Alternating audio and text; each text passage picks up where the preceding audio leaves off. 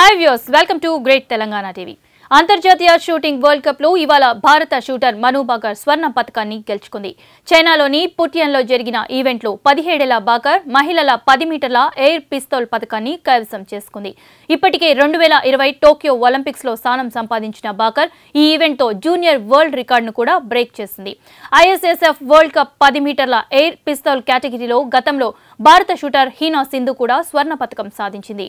ఇప్పుడు అదే ఈవెంట్ లో గోల్డ్ మెడల్ గెలిచిన రెండవ భారత క్రీడాకారిణిగా మను బాకర్ నిలిచింది.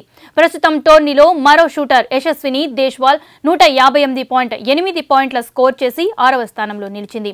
సెర్బియాకు చెందిన జోరానా అరునోవిక్ సిల్వర్ మెడల్ దక్కగా చైనాకు చెందిన క్విన్ వాంగ్ 3వ స్థానంలో నిలిచింది. బుధవారం జరిగిన మహిళల 25 మీటర్ల పిస్తోల్ ఈవెంట్ లో మాత్రం మను బాకర్ నిరాశపరిచింది. నిరంతర న్యూస్ అప్డేట్ కోసం ఛానల్ ను సబ్స్క్రైబ్ చేయండి. పక్కనే ఉండే బెల్ సింబల్ ను క్లిక్ చేయడం మర్చిపోకండి. అప్డేట్స్ ని మిస్ అవ్వకండి. Thanks for watching. Please like, comment, share. Follow on Facebook, Google+, Twitter, Instagram. For more updates, please subscribe Great Telangana TV.